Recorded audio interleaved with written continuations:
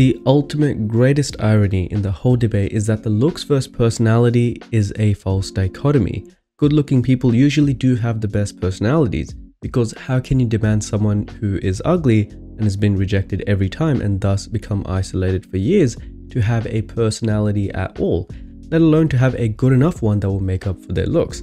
Life is just a result of our lived experiences, and the more positive feedback we receive, which is mostly affected by looks, the more we reinforce positive behavior. It is often thought that attractive people must have repulsive personalities because they've never had to work on improving themselves in any other way. The virtue of being born aesthetically gifted is not enough to go through life with the personality of a doorknob. But this is actually a comforting lie, because the very statement that attractive people do not have personalities is not falsifiable, meaning it cannot be proven wrong. And so we take comfort in believing that attractive people go through life without trying to better themselves in the same way that everyone else does. They watch Kuz, Charisma on Command, Daniel Simmons, and channels just like that, just like you do, because they want to become even better. In reality, attractive people do develop the most likable personalities because everything else in life is biased in their favor.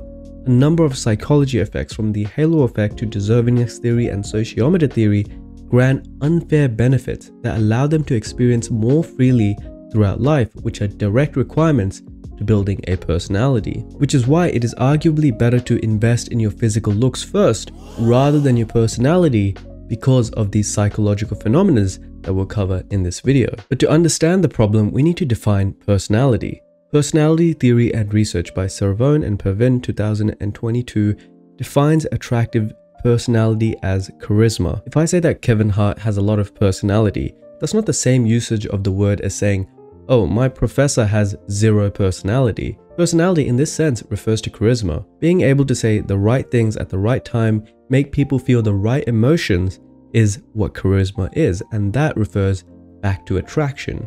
What the average person considers a likable personality is actually based on a few theories: phenomenological, trait theory, behaviorism, and personal construct theory, all of which revolve around one's human interpretation of the world. In simple speak, how you are treated by the world shapes how you see it, and so how you react to it forms your personality.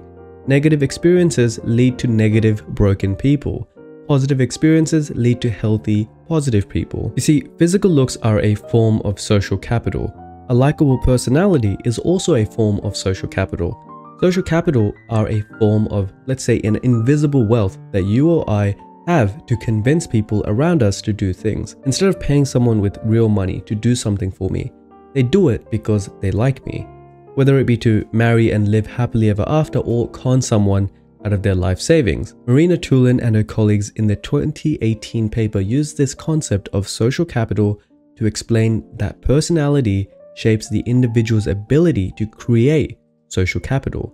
A likable person will be invited to more events, get more opportunities, rise up the social ladder faster than an unlikable person. An attractive person makes the friend group look good.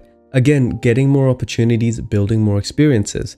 These are all benefits of your social capital. In fact, in their thesis, they link openness, extroversion, emotional stability, and agreeableness as being the key factors for generating social capital. And as a reminder, we want more social capital to live better lives. But if you're unattractive and badly socialized, and this is what that comment at the beginning was talking about, to put it into more scientific terms, you lack the social capital to convince others to help you live a quality life. If Tulin's paper suggests that being outgoing, friendly, socially adjusted, emotionally stable are necessary for building social capital, even without any studies, at this point, I think you and I, we can probably already guess that being unattractive will put you at a huge disadvantage to have the skills needed to make social capital. One reason for this is that physical looks and personality are not separate entities, but are actually very closely intertwined.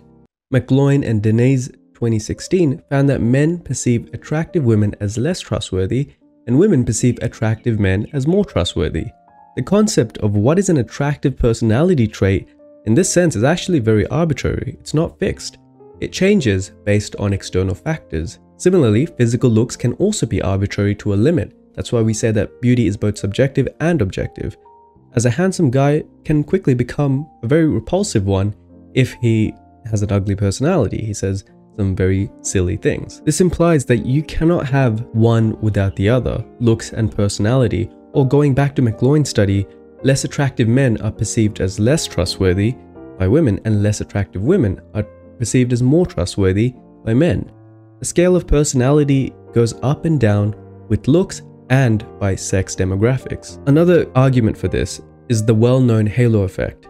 First observed by psychologist Edward Thorndike in 1920, this is a bias that we have for attractive people where we assume that by being attractive, they must be good in all other aspects of their life as well, such as being more likable, having a better personality.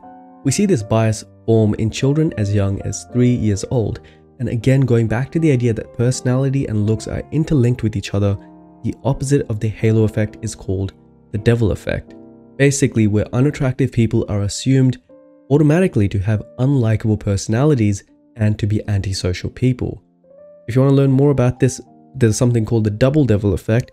Listen to episode 7 of the Deep Dive podcast on Spotify. Norman and colleagues 2009 also confirmed that physical appearances are directly tied to how people perceive or they see your personality.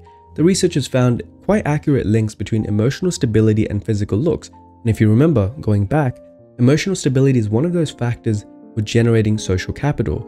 The way you present yourself, from being tensed or relaxed, always smiling or grim and serious, having a sickly, blemished appearance, acne, scars, versus having glass, smooth skin, tell the world a lot of non-verbal cues about your personality, and more often than not, it's actually very accurate. Lastly, Holtzman and Strube 2013 find that people with negative personality traits tend to either be more physically attractive or create an attractive persona to lure their victims. From dressing better, being squeaky clean, being deceptively likable, ironically the most successful serial killers in the past had to look deliberately and behave nothing like a serial killer. The idea that beauty equals a lack of personality is a foolish idea because personality can be faked more easily than physical looks can. An example of this behavior was American serial killer Ted Bundy, who no doubt was a handsome man and used his looks to develop a charming personality, not the other way around. And we know this from empirical evidence, and this charm is what he would use to attract female victims. Had Ted Bundy looked a certain way, then he probably wouldn't have gotten the ability to build his charm and charisma. Ugly intentions were hidden behind a handsome appearance, just like the research paper proposed. And the scary thing is, all of these examples, his victims would have considered him to have a likable personality, and the victims are a proxy for the rest of society because he did have a likable personality. The monster within was never shown, only until the very end. What was shown was his physical looks. So perhaps if you haven't caught on to the title of this video, attractive people have the best personalities, it's because even when they're wrong, they're right. As a whole, as a society, we perceive the actions of the attractive to be much minor transgressions than those of the more unattractive groups. To say that attractive people have bad personalities is only a half-truth, because even if they do have a bad personality, society will perceive it as good. And in this video, there were multiple examples of that. For example, Holtzman et al. 2010 and Fowler et al. 2009 have both shown that reckless, arrogant, and psychopathic behavior is attractive during first impressions, more so if they are attractive, but the opposite if they are unattractive. I think Cognitive Illusions 2022, one of my favorite books, summarizes this best on page 264.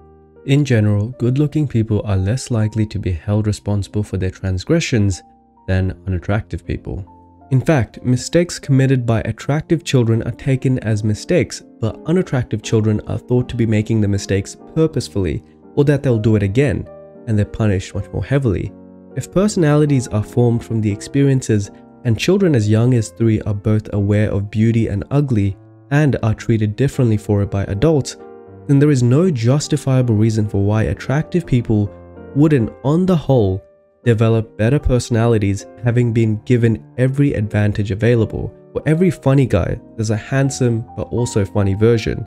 For every bubbly socialite, there's a prettier version who had the gift of personality handed to them by virtue of being attractive, not necessarily the other way around.